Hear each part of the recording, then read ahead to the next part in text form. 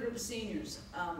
You know, they throw these statistics out, and at the end they said that this senior class had won, how many, Mike? 28. 28 dual meets, or 28 competitions here in the PMAC.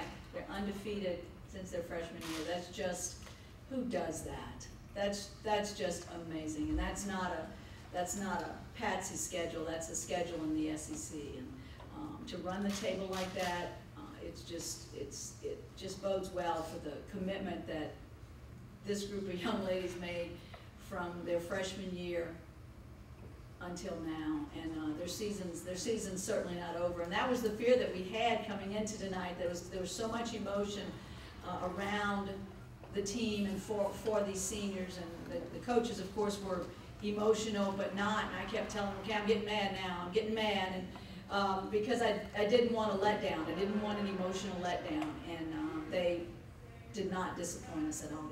They did a fabulous job.